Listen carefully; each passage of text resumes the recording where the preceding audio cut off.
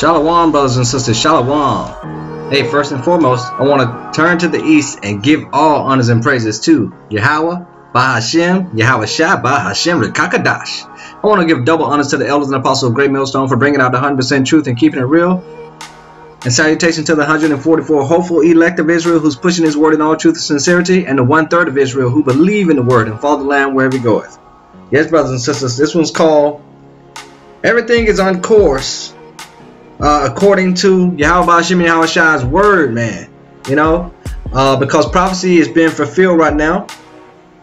We're bringing out this little short epistle, man. You know, to remind the brother and remind the body. Hey, keep the faith, be strong, man, and rejoice, ye heavens. Okay, rejoice, because these are the times that we've been looking for all these prophecies to start being fulfilled right in front of our faces. We are living prophecy, as you know, as the scripture has said, actually. You know, so I'm sure maybe many of you have already seen this video, but I'm gonna marry this video with another video that that through the Spirit I stumble across. It's a video of this of Moab actually breaking, coming to the understanding that, hey, there is no such, like, you know, just like the elders and apostles are bringing out. And, you know, because they're finding out this information from the elders and apostles of Great Millstone, and the other brothers bringing out this 100% truth through the spirit and power of Yahweh Bahashem Yahweh Shai. But it's kind of cool to just, you know, to see the other nations living out the prophecies, that they're going to start to realize who this devil really is. Okay? So I'm gonna play this video and then play some of the other video toward the end of this epistle.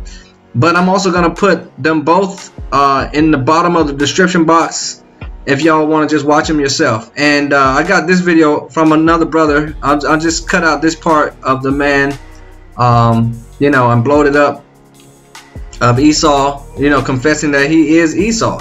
And it's very beautiful. It's very spiritual. So all praises to Yahweh Bahashem Yahweh Shai for that. Yeah, let's bring out a scripture. This is Isaiah chapter 46, verse 10. Declaring the end from the beginning, and from ancient times the things that are not yet done, saying, my counsel shall stand, and I will do all my pleasure. Those are the words of the creator of the universe, saying, hey man, he's already declared the end from the beginning. He's already chosen the victor. You know, he's got this whole thing played out and wrapped up, you know, the way it should be according to his word. So we're just living it and watching it happen and praising Yahweh Bahashem Yahweh Shai the whole way, brothers and sisters. I'm gonna play this video real quick. Let's just watch it, and then we'll come back and read one more scripture. Okay, it's gonna be a nice short epistle. Hey guys, this is Josh with Call the Tenderfoot. I want to talk to you guys today about Esau from the Bible. You know, a lot of times we think about the whole story of Jacob and Esau, and we look at Jacob mainly in the Bible, but as I was sitting there, I felt like God was telling me that there's a lot that I can learn from Esau, you know. One of the things that I learned from Esau was the fact that, you know, he knew who he was. You know, a lot of times in this day and age, we have these people out there that want to just kind of climb the corporate ladder and, you know, rise to the next level of power and stuff like that. But you sit there and you look at Esau, and he knew he was. You know, they talk about him being a man of the open country or the open field and in the Bible, and you sit there and go, you know, he knew he was a country boy and a hunter, and not only that, but it talks about like how much of a skilled hunter he was. And if anyone has done any hunting, you know that in order to be called a skilled hunter, it means that you've taken time and dedicated your life to kind of perfecting the ways of becoming a hunter, and, you know, the discipline that it takes and the work ethic that it takes to become a skillful hunter. So you sit there and you look at Esau, and God kind of talks, I feel like in the Bible he talks about a lot of the good things that Esau has, like his work ethic, his drive to become, you know, a good, skilled hunter. Another thing that I can't help but sit there and look at is, you know, he did have a good work ethic. It talks about later on how Jacob comes back because he's afraid of his older brother Esau because he stole the birthright. And, you know, by this time there had been time that had passed, but basically by the time it comes back around, you know, Esau had taken his livestock and multiplied it greatly. And basically it talks about how he's over 400 men basically when they come to meet with Jacob and stuff. And so, I mean, to have 400 men it shows that you have a work ethic and you have leadership qualities and, you know, the ability to take something and make it multiply. And so, I mean, if you sit there and look at Esau, there's a lot of good stuff like work ethic and becoming a skilled hunter and just getting out in the outdoors, you know. I think another thing that Esau tells us is, you know, you sit there and you look at his life and he knew who he was. He wasn't someone who was fake. He knew who he was as a person. He knew what his values were, and yeah, he was passionate and he became angry when Jacob stole from him, but at the end of the day, I think he realized that, you know, his relationship with his family is the most important. So for him to be able to forgive Jacob for basically stealing his entire inheritance shows that he knows, you know, that relationships are the most important thing with people. Money and power can come for those that want it, but at the end of the day, you know, how you treat people, the love that you have in your heart, that's what matters. And so those are just a couple small things that I've been thinking about as I looked at the story of Jacob and Esau, and hopefully this encourages you. Right now I'm out in the rain. Probably not going to have a turkey come in at all because it's raining, but also I'm doing this video, so it's probably a little too loud. But this is the book of Genesis, chapter 25, verse 22. And the children struggled together within her, and she said, If it be so, why am I thus? And she went to inquire of the Lord. And the Lord said unto her, 2 nations are in thy womb, and 2 manner of people shall be separated from their bowels. 2 nations, so it's 2 different people, Jacob and Esau. Esau is the Caucasian race, the Edomites, and Jacob is us, the so-called Negro. So it says, 2 manner of people shall be separated from their bowels, and 1 people shall be stronger than the other people, and the elder shall serve the younger. So 1 people shall be stronger than the other people. That is, Jacob is stronger than Esau. You see that in sports and in the workplace as well. Even though they want to spin it and make it sound like we are inferior, but in fact, the fact of the matter is we're not. And the elder shall serve the younger. Who came out first? Esau. So he is bound by these scriptures to serve us, and that's what's going to happen in the kingdom of heaven. And when her days to be delivered were fulfilled, behold, there were twins in her womb, and the first came out red all over like a hairy garment, and they called his name Esau. So he came out red because his skin, his blood shows forth through his skin. I got that from Brother Malcolm. I love the way he said that. So yeah, that's why he's red, and thus, as you can see watching this second video with that Moabite, he's gonna be like, hey, I don't see no white people, I don't see no black people, I see pink and red, and that's just exactly what Brother Malcolm will be bringing out all day long, brothers, and us too, the rest of the body of Yahweh Hashem Yahushai, the elders and apostles of Great Millstone, and the other brothers on down. So, and the first came out red all over. So this is Genesis chapter 25, verse 25. And the first came out red all over like a hairy garment, and they called his name Esau. And after that came his brother out, and his hand took hold of Esau's heel, and his name was called Jacob. And Isaac was 80 years old when she bare them. Now look, we're going to jump over, brothers and sisters, to Genesis chapter 27, verse 41. And Esau hated Jacob because of the blessing wherein his father blessed him. That's right, because we have the birthrights, we have everything, man. That's what is ordained to us, because the Lord has already declared these things from the beginning. You know what I'm talking about? So it's a beautiful thing that we are going to inherit the kingdom of heaven. Let's read this again. This is Genesis chapter 27 verse 41. And Esau hated Jacob because of the blessing wherein his father blessed him. And Esau said in his heart, the days of mourning for my father are at hand, then will I slay my brother Jacob. And that's what you see happening throughout history, right until this very day, that Esau Edom, the Caucasian race, hates you, so-called Negro, Hispanics, and Native American Indians, and he wants to slay you. Okay, and that's all that's happening. That's hatred from birth. It was already declared that they're going to be your enemy. Okay, and that's just the bottom line. And it's just nice to see this prophecy being fulfilled, that, you know, we know the truth, and there's going to be a few Edomites that come into the understanding that they are actually the Edomites, and this is proof of it right now. The elites of the Caucasian race, they already know, because they're the devil. It's their agenda that they're pushing forth through the will of Yahweh Ba'ashim Yahushai, of course. And now we're going to get this one more scripture, brothers and sisters, then we're going to move on to the second video, okay? This is in the book of Romans.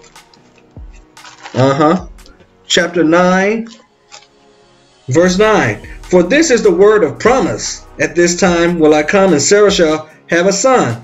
We're going right back to the same. So this is the same story that we just read about. And not only this, but when Rebekah also have conceived by one, even by our father Isaac. For the children being not yet born, neither having done any good or evil, that the purpose of God according to election might stand, not of works, but of him that calleth. So it says right here that, hey, the children not even being yet born, you know what I'm saying, haven't done any good or evil, that the purpose of the Lord Yahweh Ba'ashim Yahushai according to election might stand, not of works, but of him that calleth. Because what? The Lord has declared these things from the beginning. It was said unto her, the elder shall serve the younger. There we go again. So Esau is bound by the power and the spirit of Yahweh Ba'ashim Yahushai, by his word, that he will serve us in the kingdom of heaven. It was said unto her, the elder shall serve the younger, and as it is written, Jacob have I loved. So the Lord said he loved us, the so-called Negro, Hispanics, and Native American Indians. But Esau have I hated. So there you go. He said he hates Esau, the Caucasian race. All right. What shall we say then? Is there any unrighteousness with Yahweh Ba'ashim Yahushai? God forbid. For he said to Moses, I will have mercy on whom I will have mercy, and I will have compassion on whom I will have compassion. And see, and also this video right here shows, when that man's speaking, that he's accepted that the will of God, you know, he can't fight with the Lord. He's accepted his fate. He's saying, yeah, man, you know what? Esau's okay. You know, we got a fair shake here. We were able to run this world for a while, you know, and do the things that we do. You know, now it's time to wrap it up, basically. Okay? Because the Lord said he was going to have mercy on whom he want to have mercy on. Okay? And compassion on whom I will have compassion on. This is Romans chapter 9, verse 16. So then, it is not of him that willeth, nor of him that runneth, but of God that showeth mercy. For the scripture said unto Pharaoh, even for this same purpose have I risen thee up, that I might show my power in thee, and that my name might be declared throughout all the earth.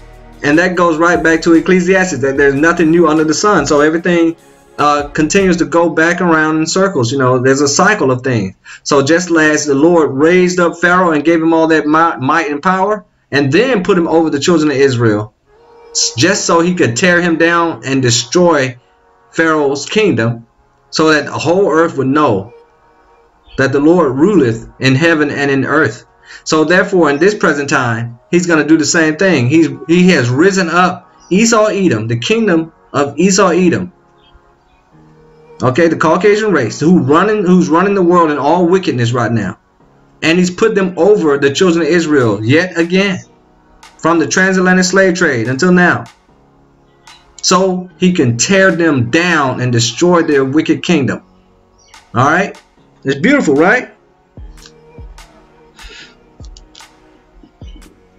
Let's read that again. This is Romans chapter 9 verse 17. For the scripture said unto Pharaoh, even for this same purpose have I raised thee up, that I might show my power in thee, and that my name might be declared throughout all of the earth.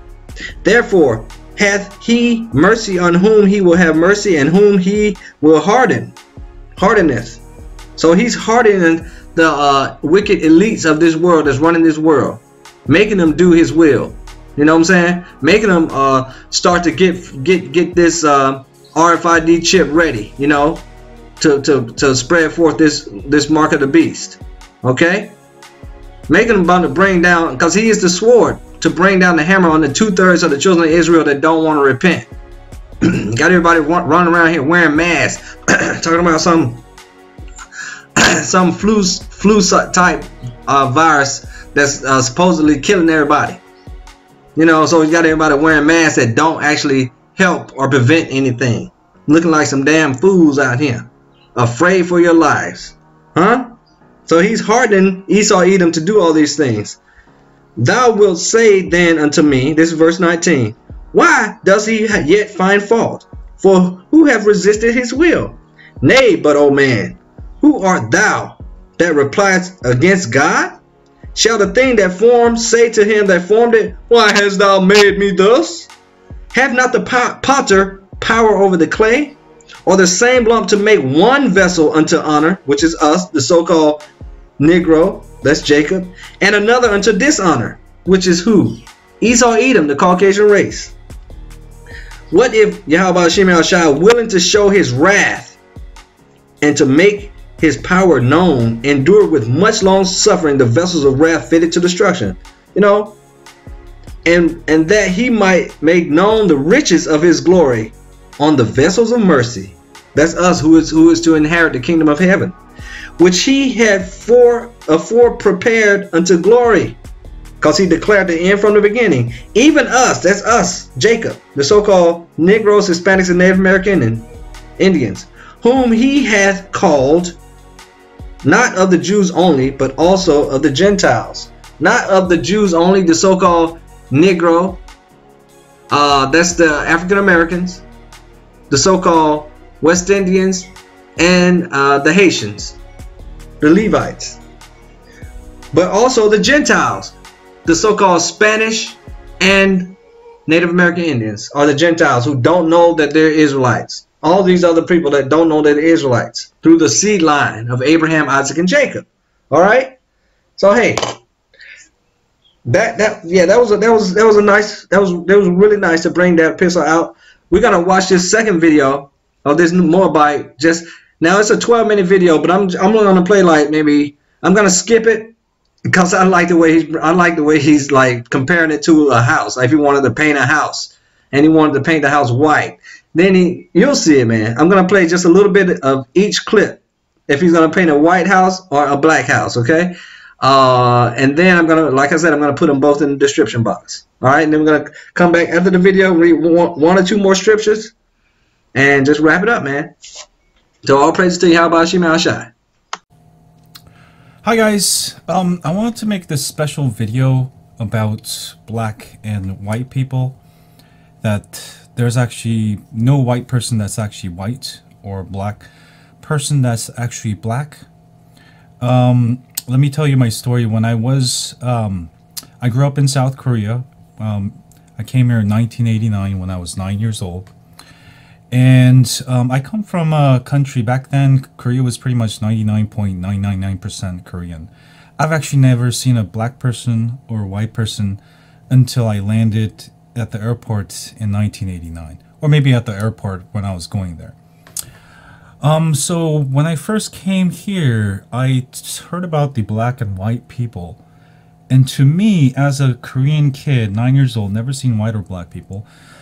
Koreans never used the term or white, black people so much, as a color so much, But when I came here, people refer to white people to white people and black people. And it's just occurred to me that was really weird. Because to me back then, I saw white people and they weren't white. To me, white was color of actual white. White, this is white. Black was like this, black. To me, white people look like sort of pinkish orange. They actually look very similar to light-skinned Korean people. I mean, Koreans can become super white if they don't get any sunlight, and they can become very tanned. I would say right now I'm sort of in the middle. So anyway, this is culture shock. And it took me quite a while to sort of train my brain. Okay, white people are people that look like sort of very light-skinned, but they're not really white. They're like pink or orange. And black people are not really black, but they're really dark brown or light brown. They sort of look like very tan Korean people. All right, to me, they just look Korean. Anyway, to illustrate this point of how your brain thinks, I wanna really change the world, change how you think, and I just want to make this special video. So I'm gonna go ahead and type white people on Google. And I'm going to go ahead and find the most whitest person. Right here. Right. This is white. This background. Does that look white? That's pink. Does that look white? That looks slightly orange to me. So that's how I thought. All right. And I think this white and black term is not relevant for something like people of color. We're all people of color. In fact, look at this image here. And I'm going to show you none of these people are actually white person. And let me go ahead and copy this. This is a very good example of white people. And I'm going to go ahead and open up my Photoshop and go ahead and copy this image. And I'm going to actually grab the colors off their faces here. All right, let's go find the whitest person. And I'm going to go ahead and grab my tool here. Where is it? Eyedropper tool. This will pick up the color. So I'm gonna find the whitest part of this woman's face, and you can see it picks up this color. And I'm gonna go ahead and I got this little house here. For example, if you wanted to paint your house white, you want it white. But if you colored it according to this person's color, and I'm going to go ahead and do that right now. And I'm going to go ahead and do that. Does that look like a white house? That looks sort of beige or something like that. Let's go ahead and grab another image here. Let's go ahead and kind of grab this girl here. She's sort of tanned. Grab this part of it.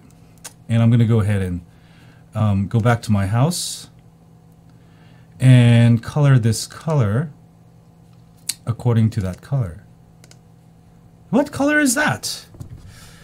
That looks sort of, I don't know, pinkish, yellowish. Well, that's definitely not white. In fact, none of these people are actually white people. All right. Now let's let's actually go find another example of super white. Well, let's go find pale white people.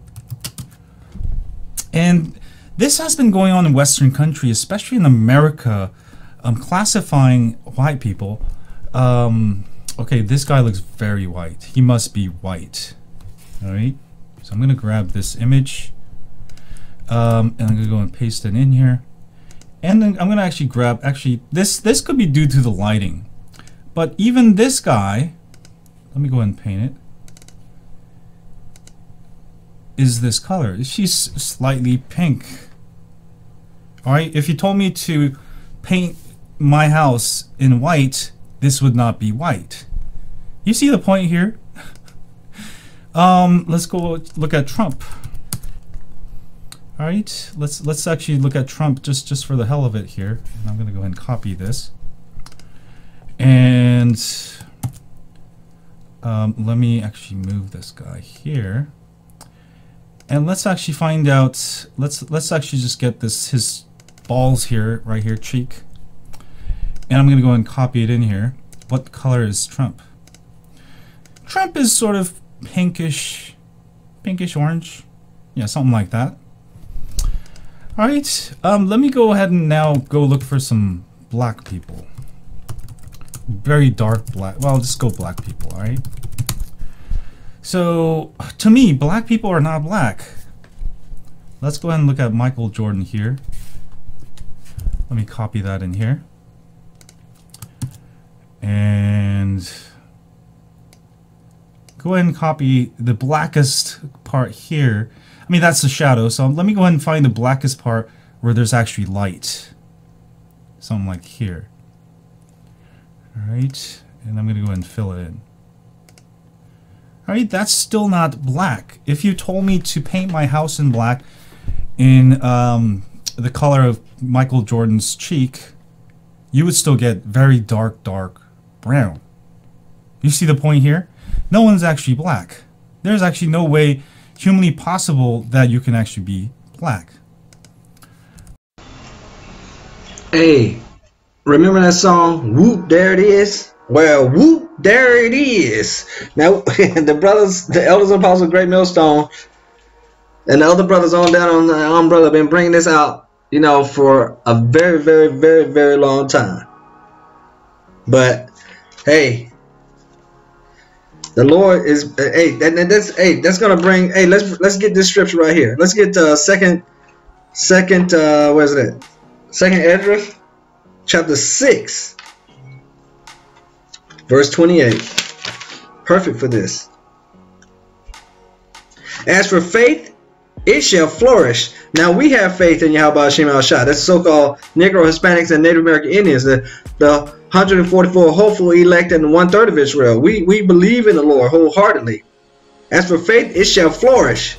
Corruption shall be overcome, and the truth, that's what's going on right now, which have been so long without fruit, shall be declared, man. So after, you know, bringing out the truth, you know, so long, it cannot be hid no more. You know, it's just obvious that these people are Esau, Edom, and we are the lost 12 tribes of Israel, man. Based on the relics, based on the transatlantic slave trade, based on the curses, based on the word of Yahweh by Hashem Yahweh Shai, man.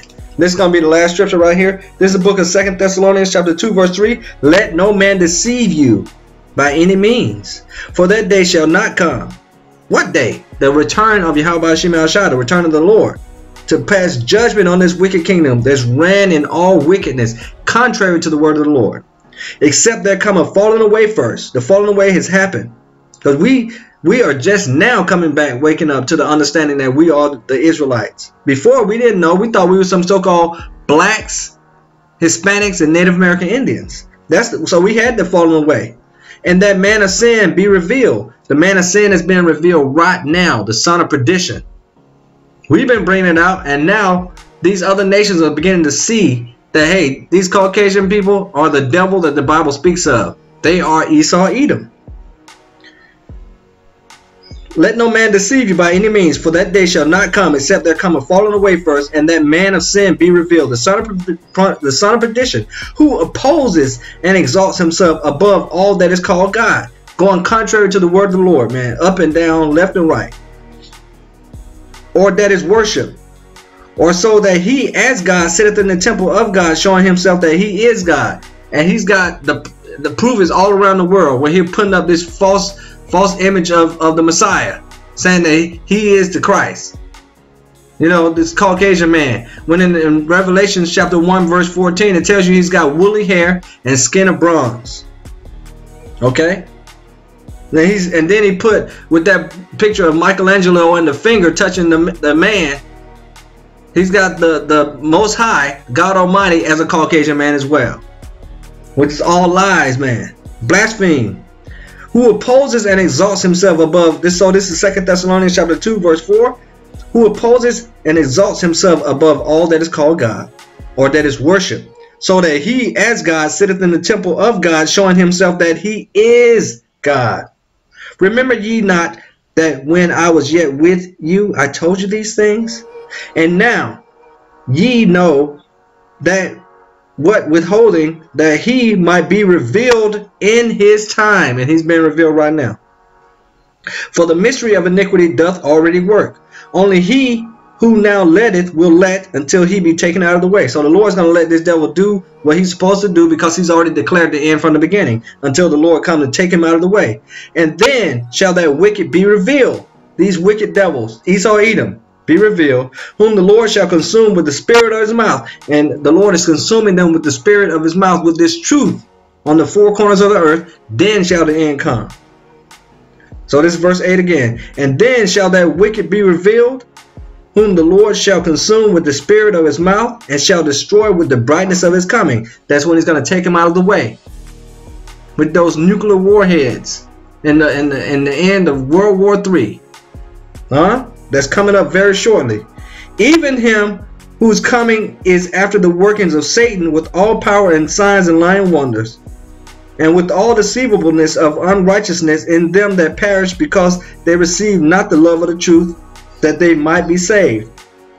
So for all y'all non-believers out there that still don't want to believe that this man is Esau, Edom, and we are the lost 12 tribes of Israel, if you are a so-called Negro, Hispanics, and Native American Indians, it would behoove you to repent and seek the truth now while the gates of mercy are still open. Because they're about to implement martial law upon you. They're about to implement this forced vaccines and the implementation of the RFID chip, which is the mark of the beast. And if you receive that mark of the beast, you are damned. Because the Lord already said, don't take that mark of the beast.